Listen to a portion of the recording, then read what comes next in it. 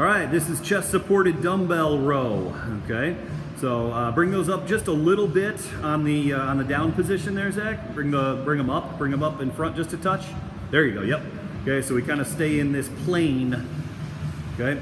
So you're finding a bench, you're putting it at about 45, your chest is against the bench right up under your chin there, and you're gonna bring your thumbs basically right up to your armpits here.